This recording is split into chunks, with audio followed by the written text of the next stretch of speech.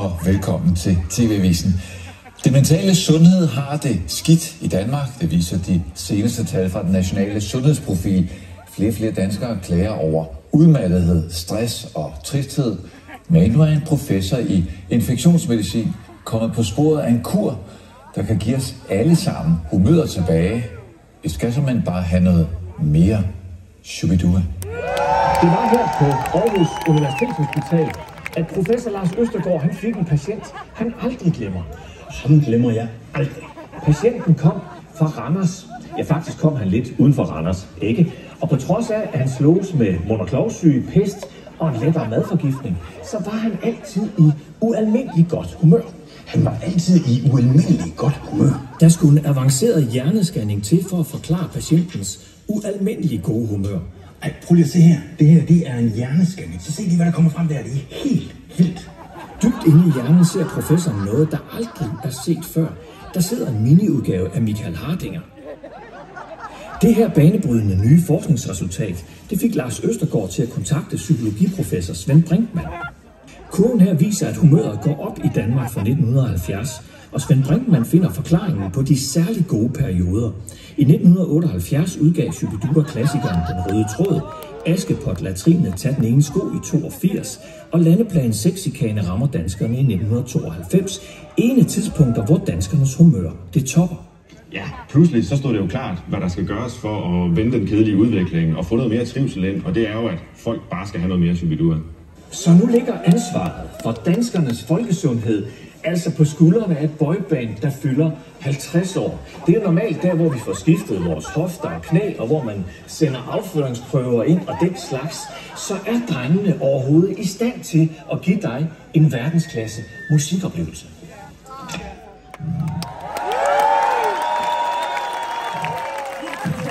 Jeg kan love jer for, at drengene de er klar til at give jer en verdensklasse musikoplevelse. Goddag, I smukke og dejlige mennesker, og velkommen her i Tivoli. Nu skal I have noget mental sundhed. Tag rigtig godt imod, tag ekstra godt imod. Giv dem en kæmpe stor hånd, kære venner. Version 2.0 af Shu-bi-dua! Yeah!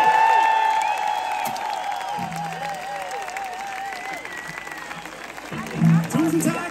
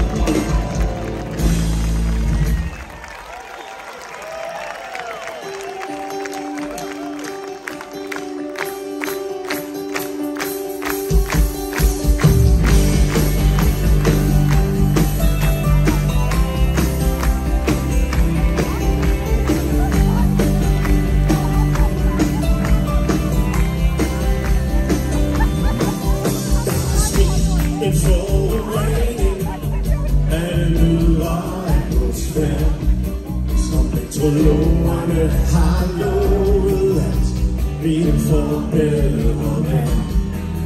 Eskimoerne får solstik, og Sahara bliver til is, og Danmark bliver det nye tropeferieparadis. Så er der træt af sydens sne og slud, tag til det varme nord. Lad det godt stærk kalder på, okay, hvor de slanke kalder stå, og svarer lige fra krise bag en sansens forlægger. Drengen har i køer på, spiser kærlighedens frugt. Rejs til Danmark, det er dybt, det er smukt. Rejs til Danmark, det er vildt, det er smukt. Lad os se dem hænder derude!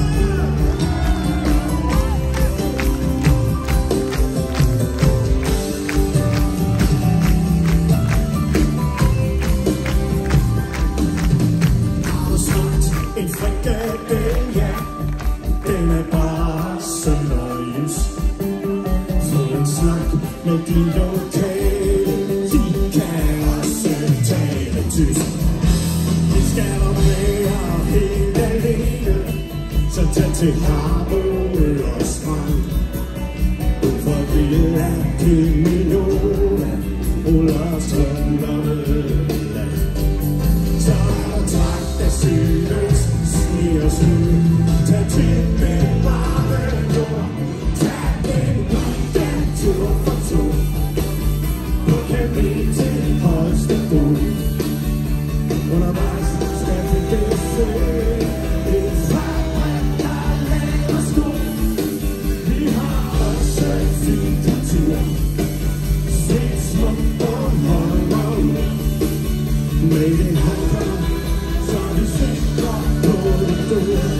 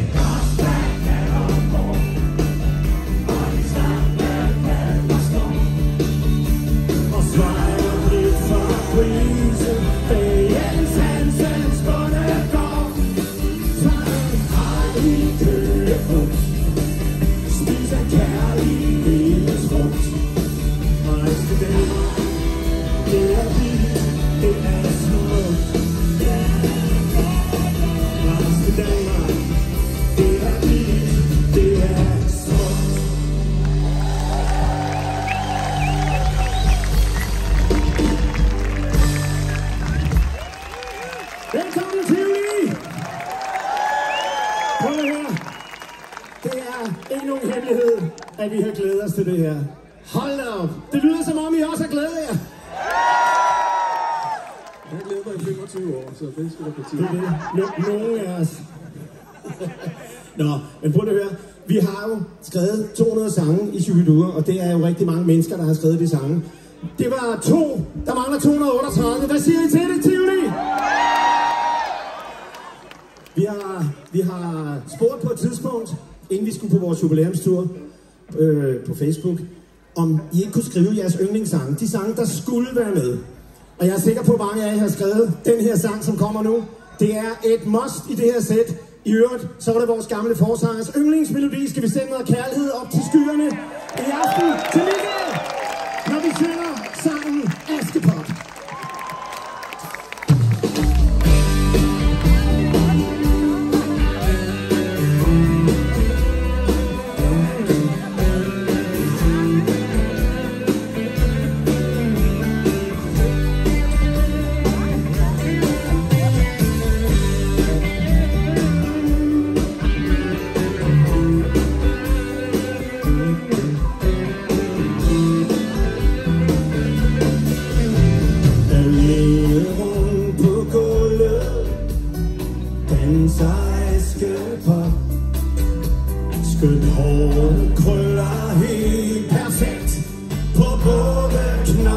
tørt. En tår i smilehullet, som ingen andre ser. For hvem vil se på en som ikke ler? Hvad siger I til det? Stakkels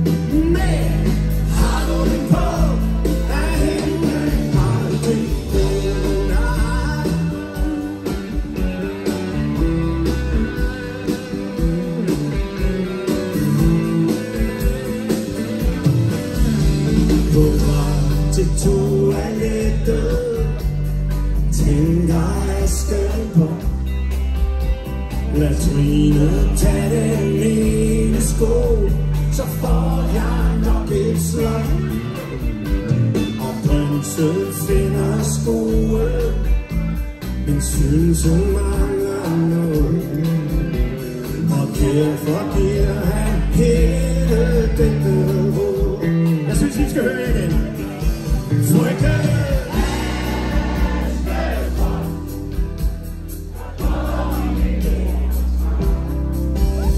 Men virkeligheden handler om et dyr. Det er en lille og krokodille, en modedrøm man i, som sidder lige der, hvor hjertet banker. Og den kan få sin ras og vilde af dyr og kryb.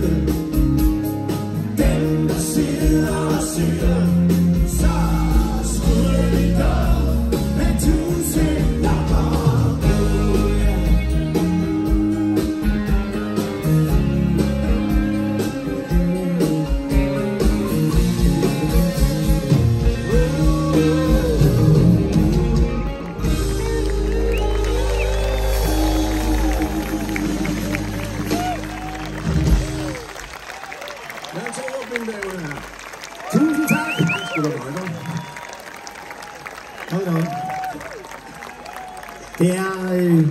Det er lidt vildt at stå på den her scene her. Det er en fantastisk scene, og den er ekstra fantastisk, når der er så mange derude af jer. I skal give jer selv en hånd for at komme herind og fejre fødselsdag med os. Apropos fødselsdag, ja, så har vi skrevet en fødselsdagssang, fordi der var ikke nogen andre, der gjorde det. Og hvad fanden, vi bliver altså 50 år, så jeg synes, vi fortjener det. Så vi har skrevet en sang, der handler om hele Shu-bi-duas historie på 3 minutter og 8 sekunder, og den handler om alle de mennesker, vi skylder en tak, fordi Danmarks Radio gav os navnet, vi har sgu ikke tænkt på det, på den der sagde. Og Jørgen Mylius og hans Otto Bisgaard spillede os i en uendelighed, og så pludselig var vi Shu-bi-dua. Så vi har skrevet en sang, der hedder Guld og grønne skove, og den handler om de 50 år, der er gået.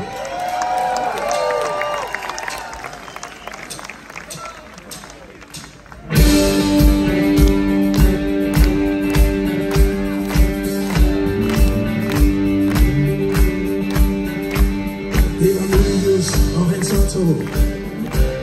Det var Bundelsen og mig.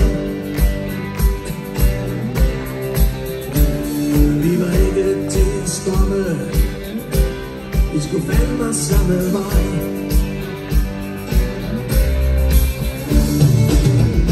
Danmarks Radio gav os navne, og så klarer vi resten selv.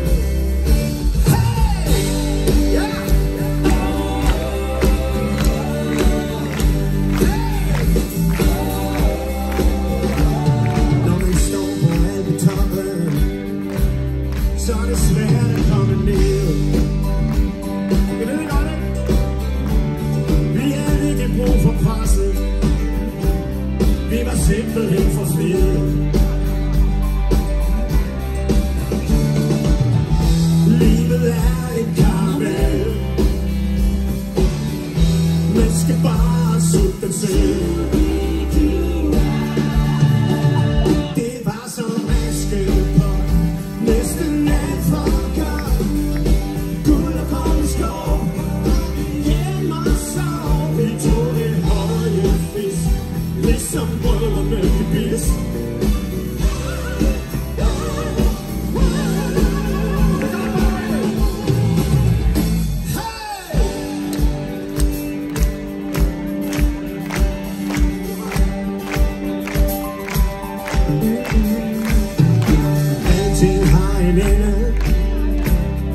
En regnorm, den har to. Det ved vi også godt. Ja, alting har en ende, og vores, den er god.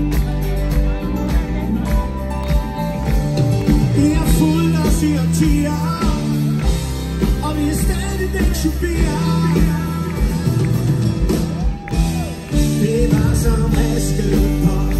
Næsten alt for godt. Guld og kold skov. Bare vi hjem og sov. Vi tog det høje fisk, ligesom brødrene Kibis. Ja, det var som Askepot. Næsten alt for godt. Guld og kold skov. Nu skal vi hjem og sov. Vi tog det høje fisk, ligesom brødrene Kibis.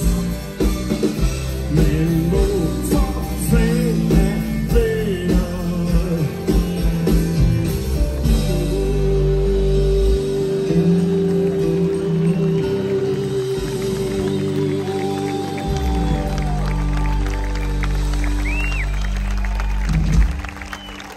Tak skal I have. Tak for det. Jamen altså, nu skal vi til Skotland, og vi har altså fået lidt hjælp fra vores egen læge. Det er lige Peter Geisling, en ordentlig hånd mere. Kan du spille noget for os, eller? Ja. Altså, jeg har ikke set en patient siden corona, så meget har jeg øvet mig. Og min datter Merle, hun er fuldstændig vild med sækkepil, så jeg har lov at spille lidt. Ja, er I klar? Ja.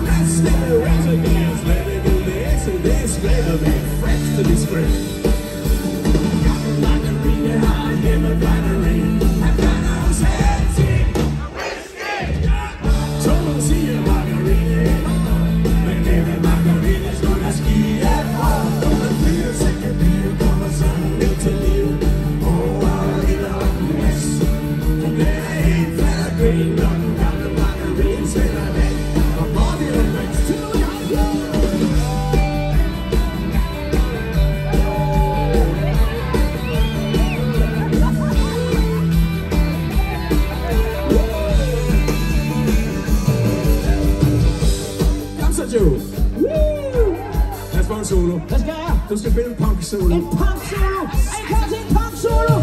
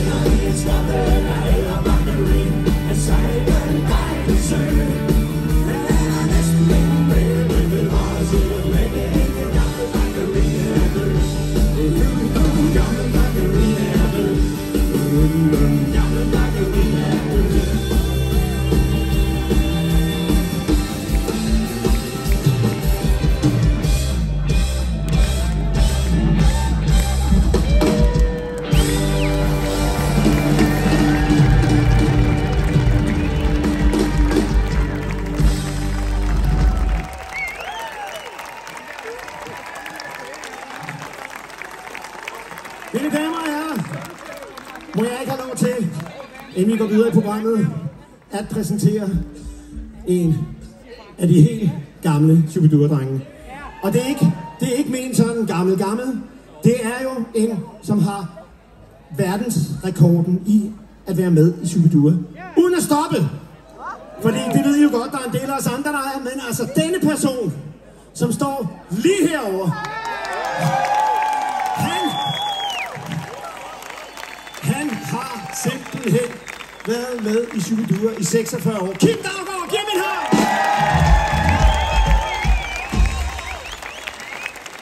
Tusind tak. Og han var lidt for lille til at være med til den første eller anden single, vi lavede her. Den kommer her, stærkt tilbage, take it away!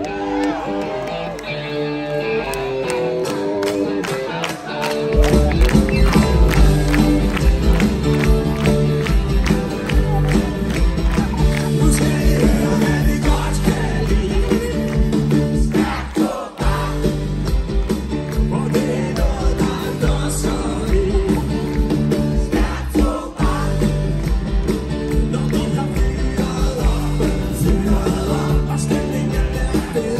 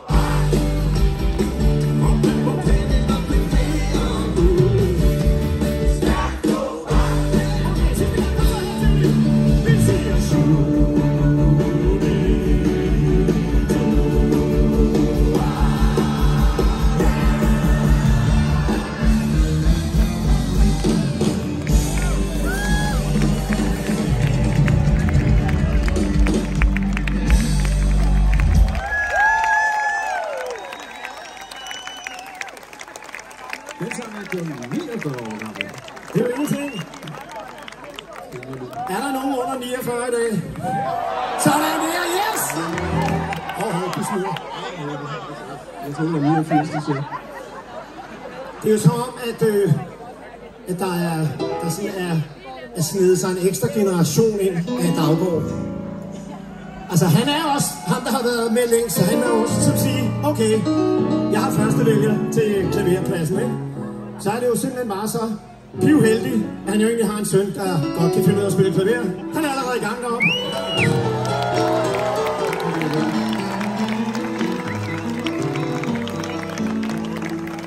Og må jeg ikke have lov til at præsentere på keyboard og sang og rigtig meget andet. For eksempel noter, huskenoter. Han kan huske korstemmer tilbage fra lang tid før han var født. Giv ham en hånd! Kasper Daugård!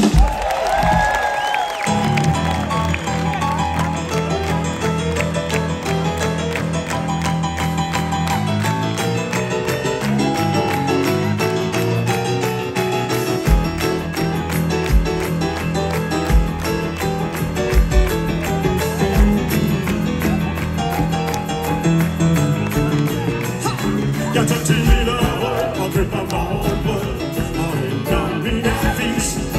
Så tager jeg hjem igen for at læse igen. Glæder mig naturligvis. Der er så meget godt, og det er så flot. Vi skal bygge til den pris. Og når kassen er knæret, så tager jeg et gang og læser lidt i min avis. Så der er tøjen på. Sensationen tøjen på. Kender tonen, det gjorde jeg bare. Så er det godt, og spiller dig gennem sin tøj. Der er et sted forbi, og min bagmusik, og leder af kammer. Der siger kernekraft, og sol og saft, og så lige svært for sig. En mikronom på, der sætter lever endnu, og en overræk, og lidt begat. Og en superkammer Martin, og ingen har en chance, for dommer og fodslag. For der er drøm på.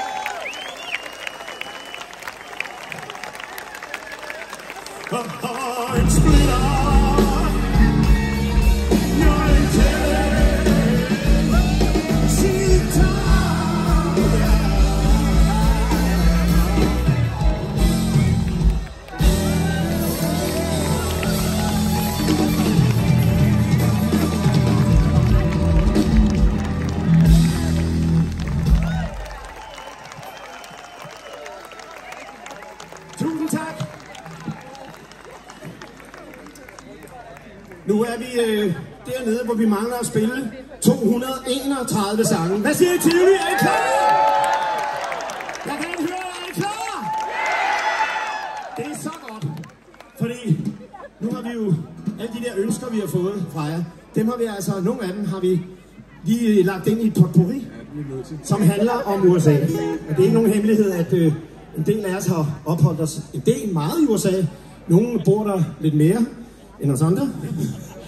Og så USA er snedet sig ind i en del tekster. Den her, den kalder vi bare USA-pot. Kommer her.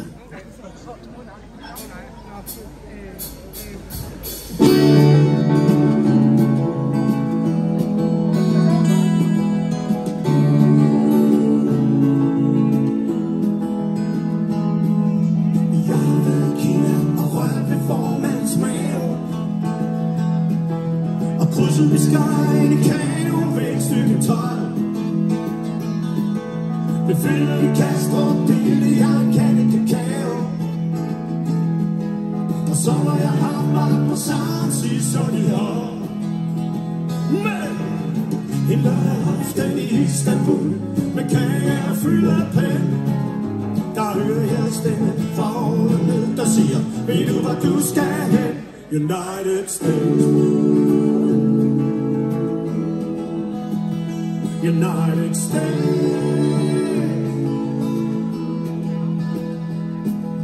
Så gjorde jeg som Columbo. Jeg startede da jeg var 18, og han var også kendt som en rigtig eventyr. Jeg lød en jumbo og satte den ned på Manhattan. Jeg havde betalt et skide lufthavnsgebyr. Men til det huse de bygger her, jeg tror sgu det må stå på tær. Der er 12.900 trapper, og på toppen er der dejligt vand i United States. Må vi lige høre jer? I United States.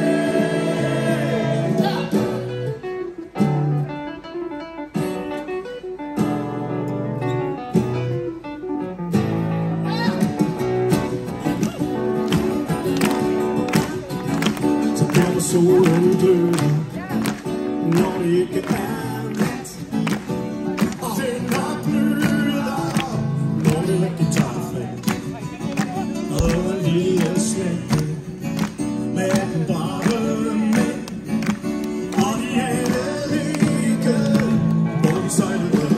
Hey ho, stik mig med tjen, og vis mig, hvad du kan tage. Hurra, for skibet skoene, når vi ser Amerika.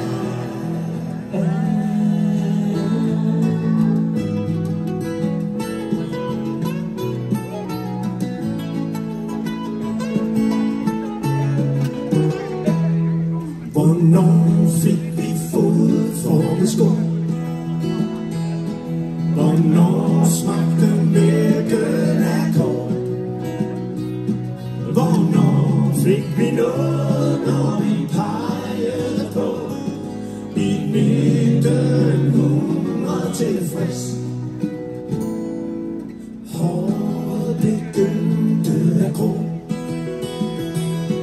Vi tvivlede på det, man skulle tro,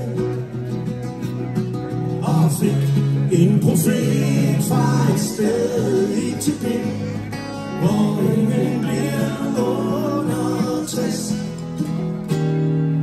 Blomsterband, gruppeknald, med vores tanker i den røde blå. Og kæft, hvor var han klog.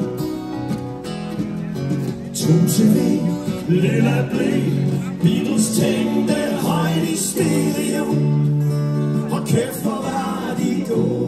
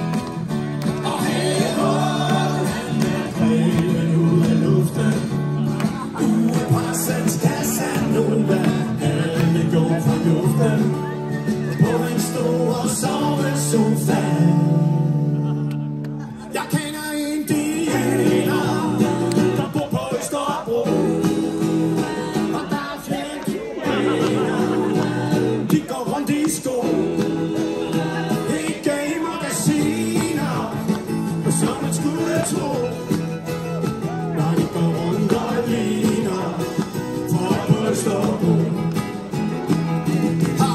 Jeg ved sgu snart ikke, hvem der er ven.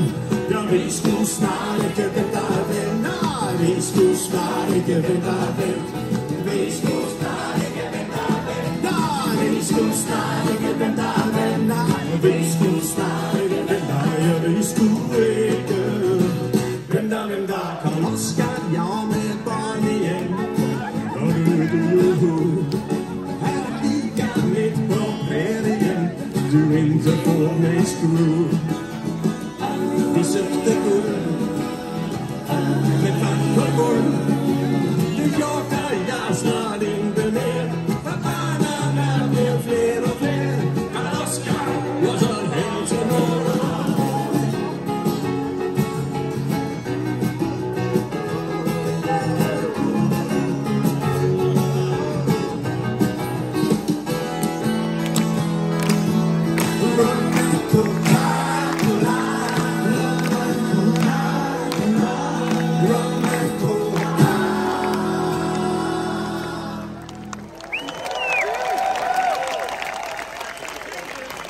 Tusind tak.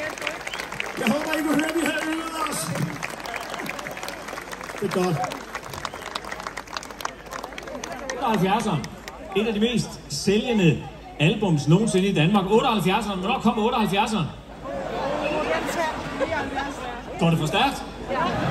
Den kom i 78, det er rigtigt. Men der er en anden grund til, at den hedder 78'eren. Den kom selvfølgelig i 78, men I kan sige, som den her, den kører med 33 omdrejninger. Men vores bedsteforældres lakplader, de kørte med 70 omdrejninger. Det gjorde nemlig, og derfor ville Schubert, så ville de rigtig gerne lave en 78'er. Derfor kom den til at hedde 78'eren. Hvad nummer var 78'eren? Det var nummer 5, det er rigtigt. Og I kan altid se det, venner, fordi prøv at se den der lille apostrof deroppe. Det er et 5-tal. Der er nogle af jer, der er helt vilde med Shu-bi-dua. Det kan jeg se. Dig dernede med kasketten, ikke? Drengene har lavet en hilsen til dig. Den ligger her bagpå. Du får den lige ned her. Er det okay? Ved du hvad? Jeg lægger den her. Den ligger der til dig bagefter. Er det okay? Den til dig. Sådan skal det være. Prøv at høre. Var der 2 orkester, der havde det svært med hinanden i gamle dage, så var det jo Gasolin og Shu-bi-dua. Det ved I godt. De havde det ikke særlig godt med hinanden. Og det var der mange grunde til, og skidt være med det. Men på et tidspunkt, så skulle Kim Larsen med sit orkester, så skulle han til Esbjerg. Lørdag aften spillede de, søndag morgen kørte de hen over Fyn i turbussen. Og så på vej hen, så siger han, hey, stop, vi kører lige op til Kerteminde, fordi en fra min familie bor op på det plejehjem i Kerteminde, så tager vi op og hygger lidt om de gamle. Så det gjorde, de kommer kørende ind på gruspladsen, hiver i håndbremsen ud med instrumenterne. De ældre når lige at dreje de her tarteletter ned, og så spørger Kim Larsen, er der noget, I særligt gerne vil høre? Og så Hans Jørgen på forreste række, han var der med det samme. Kan I noget med Shu-bi-dua? spurgte han så. Kim Larsen, han pakkede hele lortet ned og kørte hjem. De blev snydt den aften i Kerteminde, men I skal ikke snydes, venner. Her kommer det nummer, der startede hele det her legendariske stykke musikhistorie. Mine damer og herrer, er I klar? Fed rock, yes!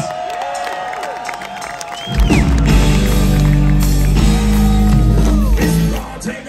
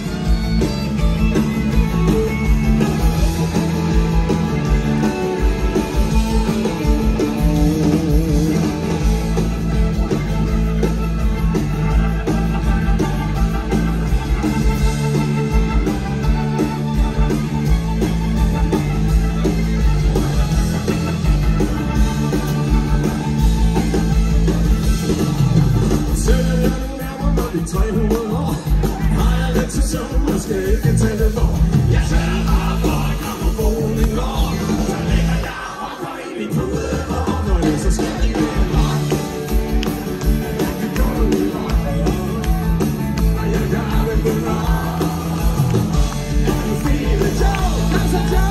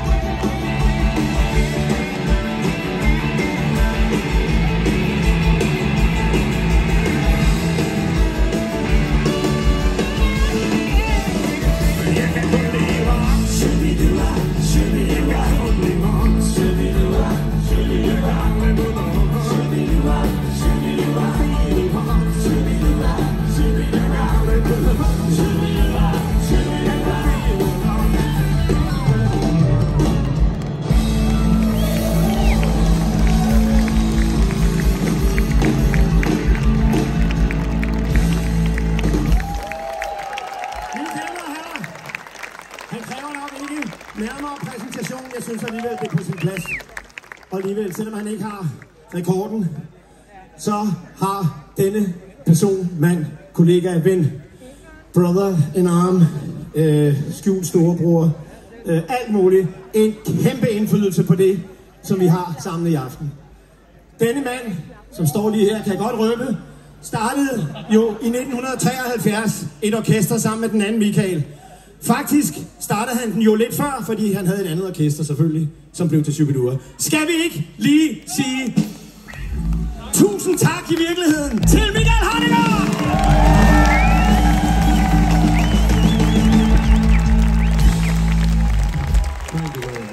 Sådan der. Og den næste sang hedder Minus det Plus.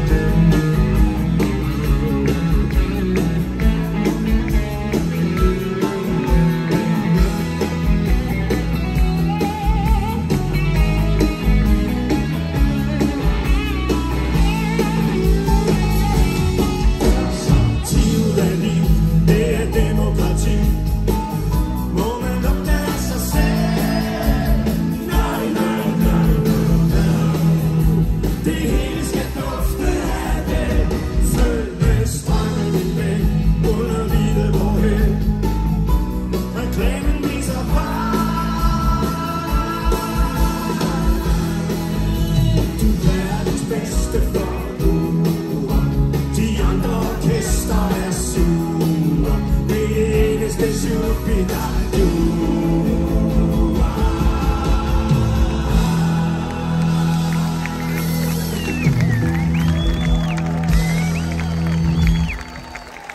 for den. Hvordan går det med jer derude? Har det godt? Er det en god fødselsdag?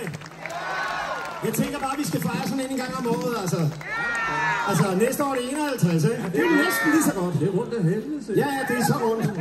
Noget andet, der er helt rundt, det er, at vi har en super guitarist over på den fløj der, Joe, som faktisk skal synge et nummer, og vi har en lille video, der introducerer, hvad det er for et nummer, han skal synge. Ja!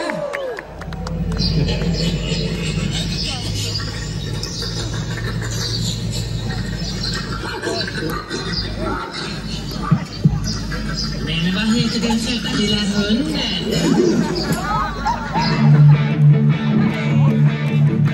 Tivoli er klar til noget rock!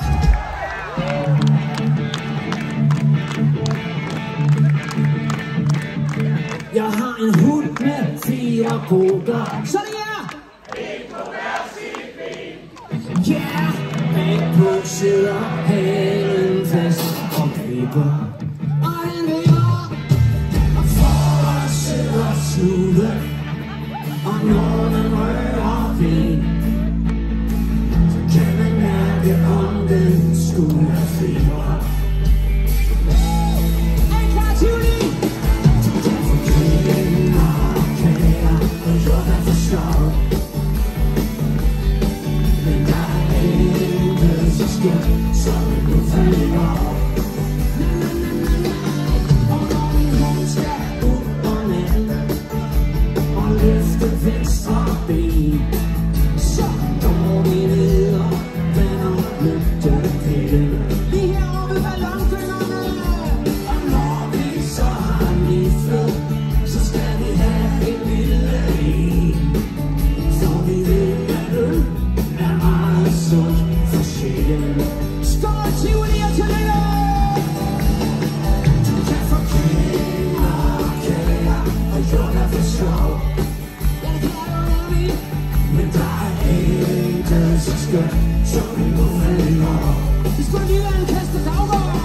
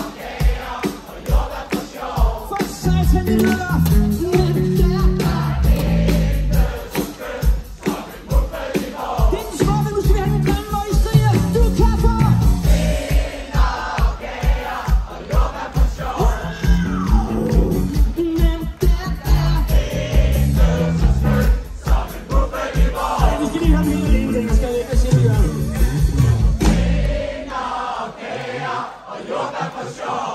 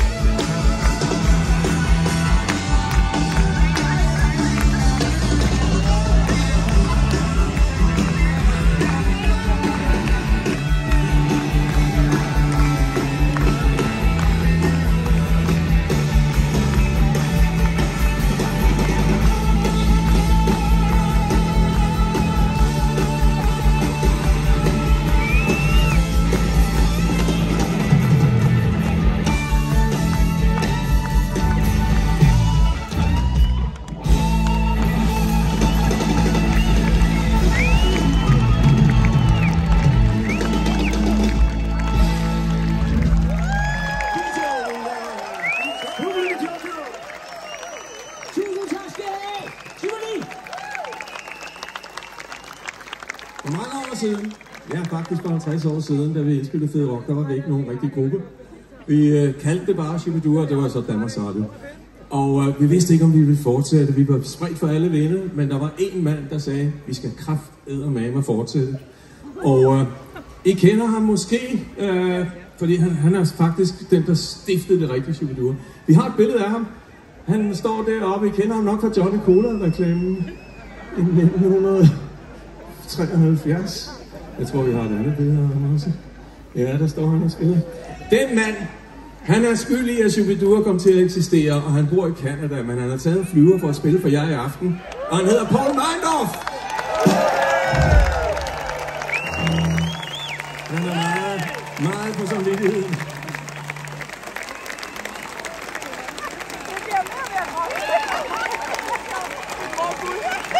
Og Paul vil meget gerne spille Valen Valborg, som er Jørgen Thorups yndlingssang.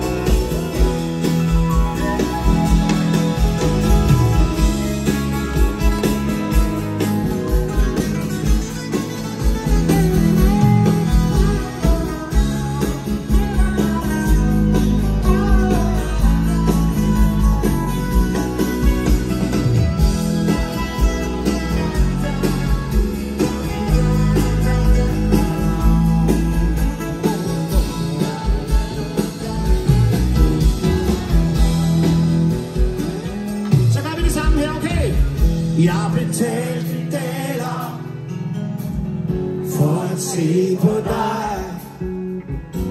Sådan mødes vi igen. Men du den dødeste af daler, så jeg må gå min vej. Stille siger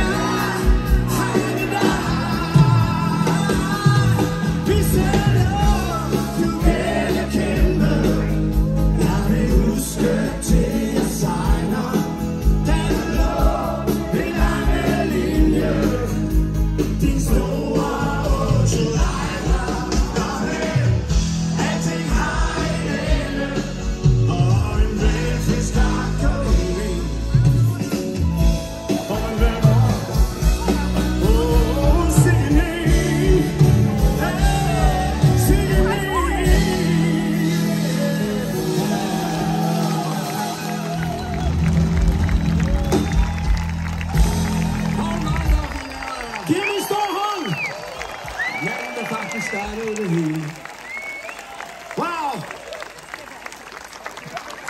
Det er nok lidt svært at beskrive, hvordan det er at stå heroppe lige nu, men altså, det er jo på grund af jer.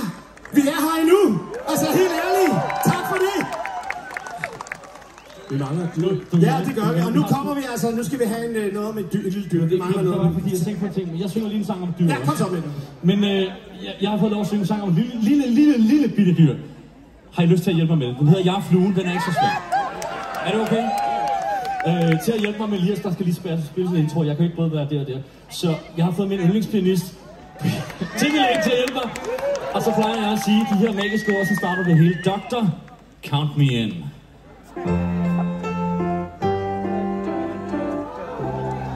Er I klar? Jeg er fluen, jeg har vinger på. Derfor gider jeg sgu ikke gå. Jeg er ikke skabt til noget stort. Derfor sætter jeg mig på en lort. Tusind tak skal I have. Kasper Daggaard. Ja, tak skal I have. Tak til Peter. Men sanden, om han simpelthen ikke kan den udenad. Nej, det er sgu da helt vildt svær tekst. Nå. Lang tekst. Hvad ved du? Jamen, det er sådan, at... Jeg har faktisk ikke præsenteret manden i den her. Det vil jeg da lige gøre. Der er sket en forurening med mit ind her. Nej, den er der nu. Prøv lige her. Så vil jeg ikke præsentere det. Nå, det må du gerne. Okay. Jeg har kendt denne sindssyge mand siden 1984. Han har været i Shu-bi-dua i årtier. Og han er min lillebror. Og han hedder Jørgen Thorup, min nævner.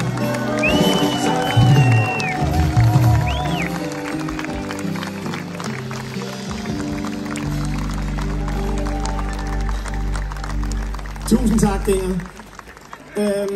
Det, der er sket med den næste sang, det er, at den er simpelthen blevet for fræk til højskolesangbogen. Den er bare... Hvor mange af jer har den 19. udgave af højskolesangbogen hjemme? Bare vær ærlige. Hvor mange har den? Også heroppe på Nemt og Nemt.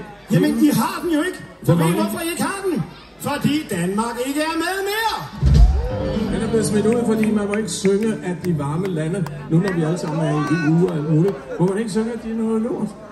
Det er forbudt. Men den kommer så næste år i en sangbog, der hedder Møjskolesangbogen. Her er alle lortesange.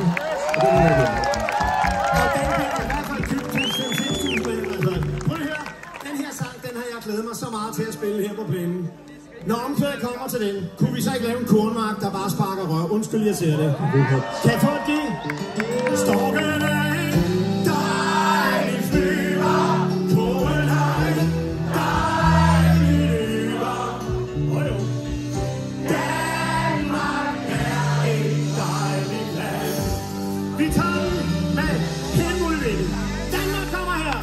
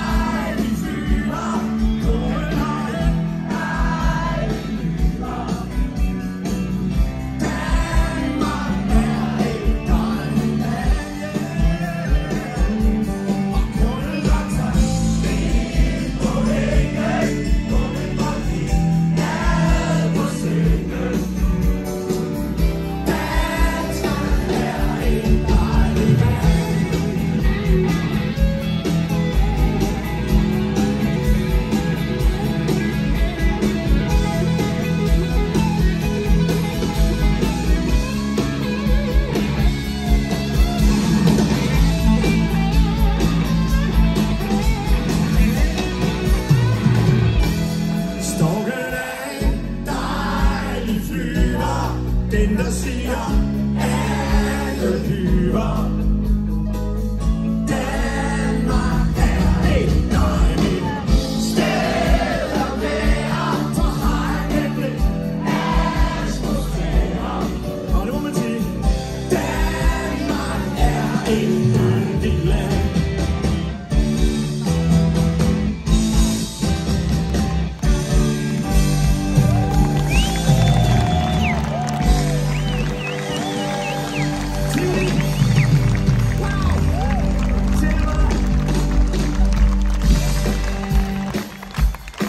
Jamen altså, kan I klare noget mere?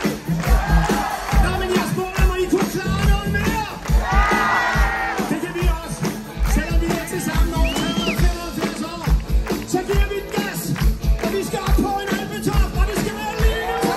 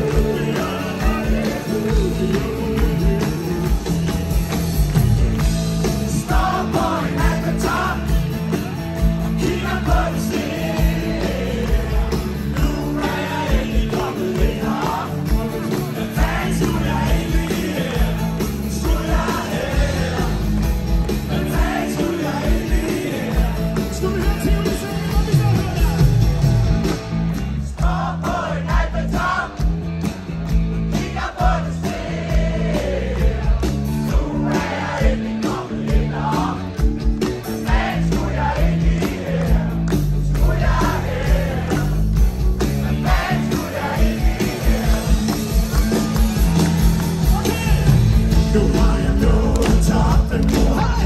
Hvor er jeg skide glad. Det er nået toppen nu. Nu er du der være stolt. Var det det du mente, da du selv skulle have? Stop på en alpetop og kigger på det sted. Nu er jeg endelig kommet herop. Hvad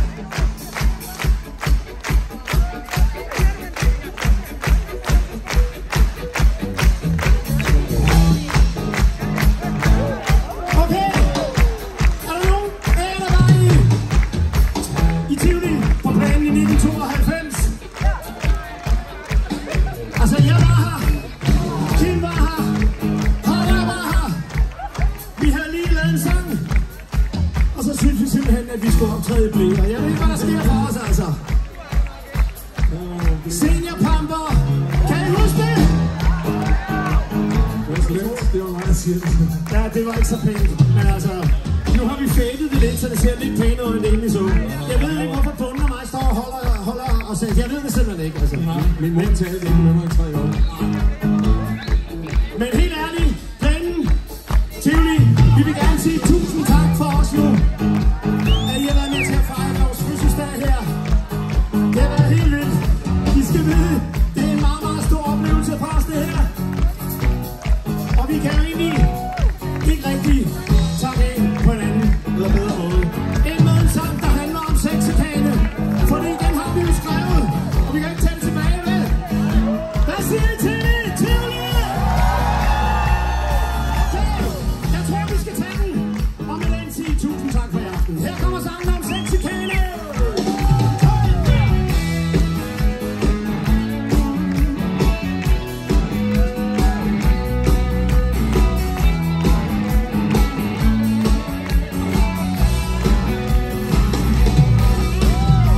Jeg fik et job på et postkontor.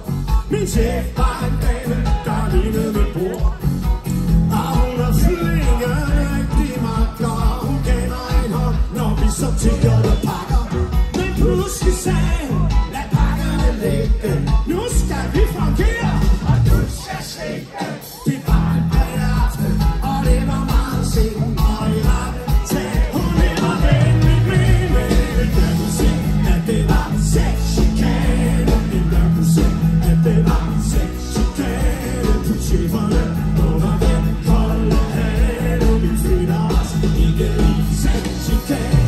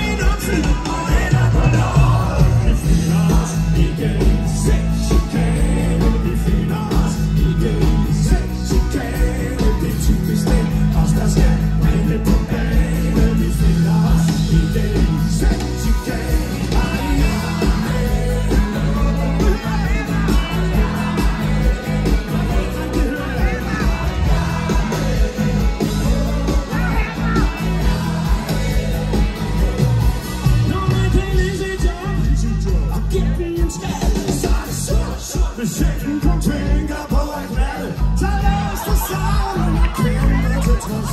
For jeg lider det hele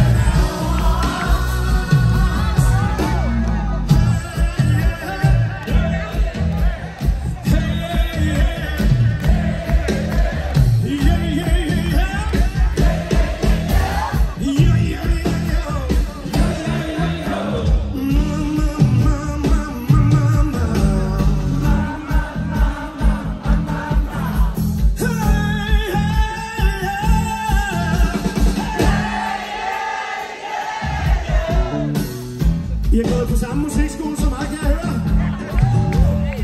Sangen er forholdsvis lidt længere, end jeg gjorde det. Men prøv lige at høre. Det er sådan, at lige inden vi går videre, så skal jeg lige prøve noget. Skal lige se, kan vi nå det? Ja, det bliver godt. Jeg skal nå noget, og det er, I skal synge en vanvittig svær en. Er I klar? Ja! Er I klar? Okay, så kom her. Vi skal lige bruge en lille trommevivl. Jeg er jo skide heldig, vi har en tromsær, der er gået i Tivoli-garden, ikke? Så han kan godt finde ud af en trommevivl. Kom så, Pæ. Han tager fat i.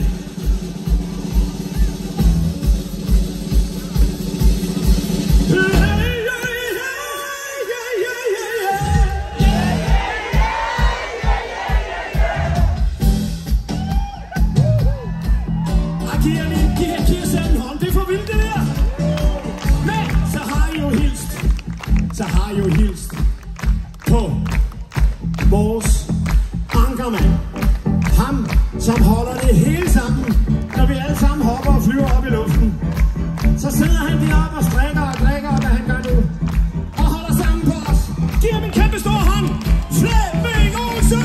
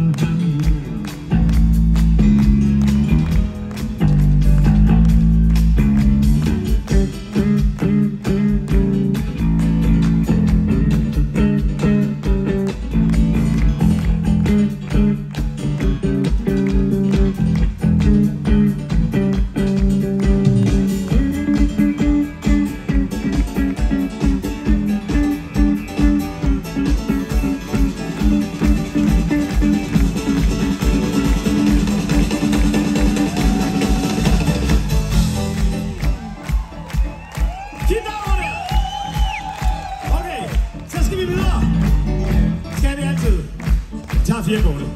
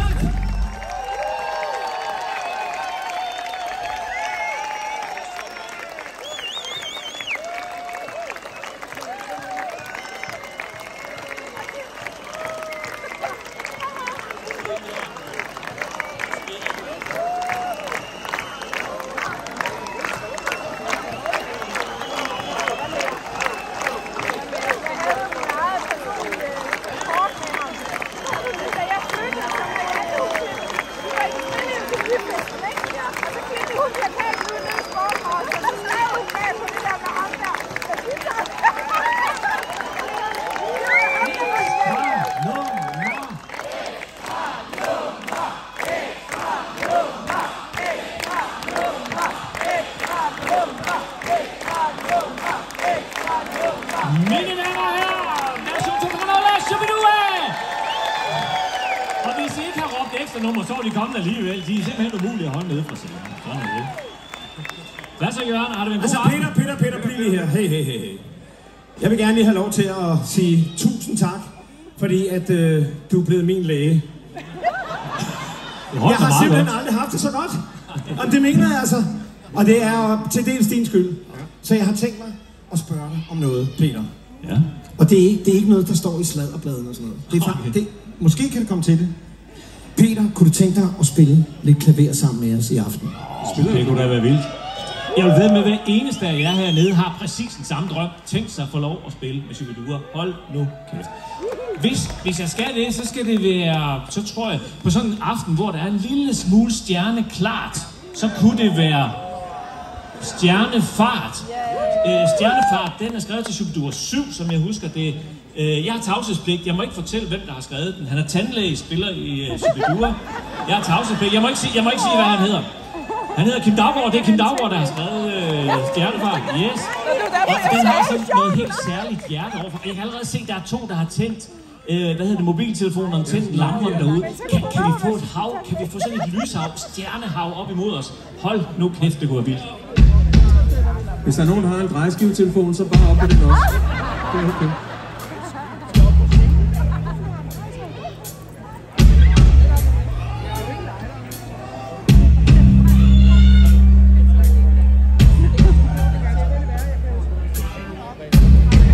Vi er alene på plads oppe.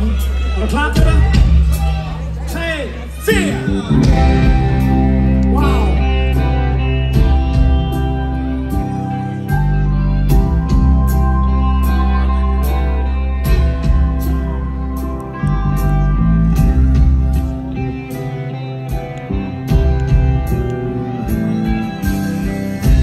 Når dit hjerteslag bliver væk en dag, er det så forbi, kunne det ej forbi. Der er meget mere mellem himmel og jord.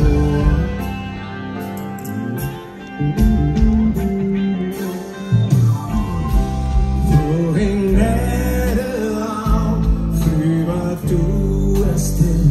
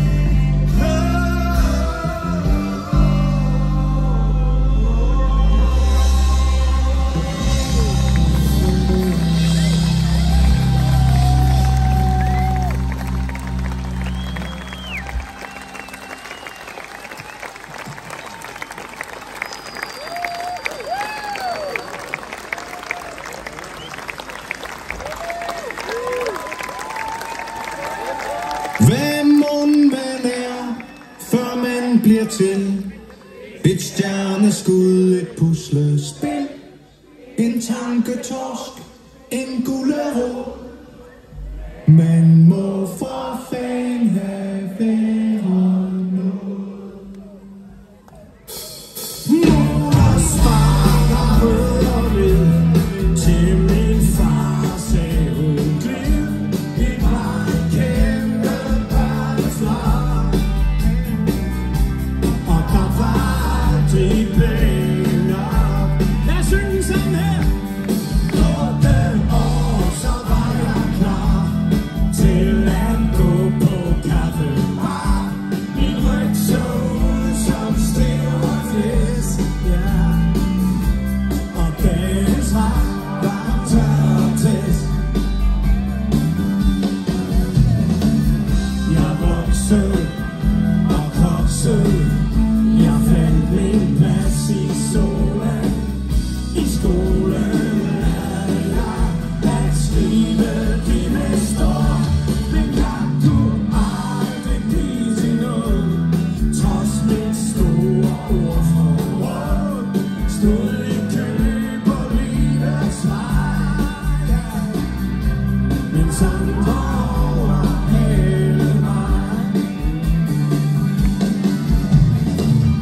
Jeg voksede og koksede. Jeg fandt min plads i skyggen. Med ryggen på muren. Og så blev jeg født.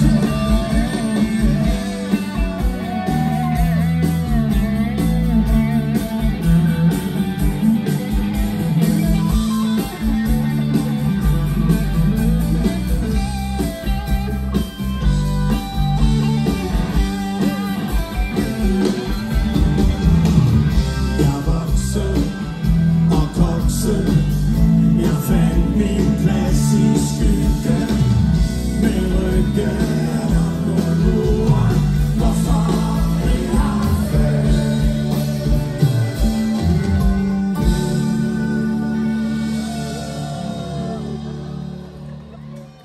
Og hvad mon der sker, når man skal bort? Når livets skjorte bliver for kort, hvor munden er den røde tråd. Man må for fanden da blive til noget. Vi vil egentlig bare sige tusind tak for i aften til alle jer, som er kommet her. Hey, vi ses!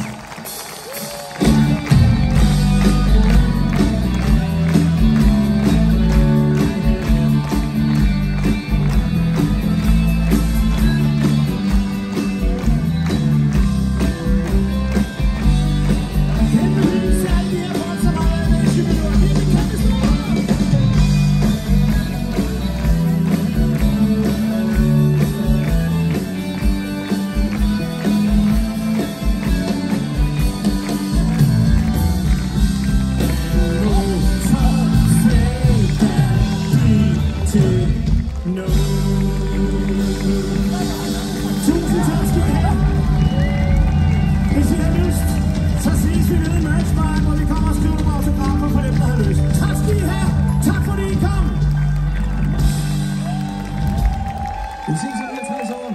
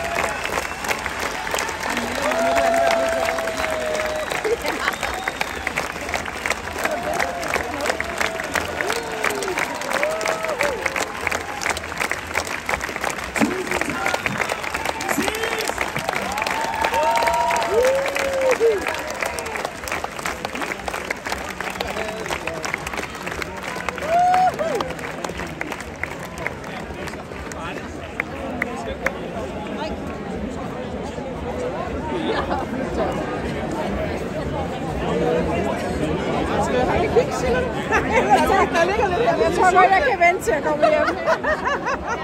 Du står en lille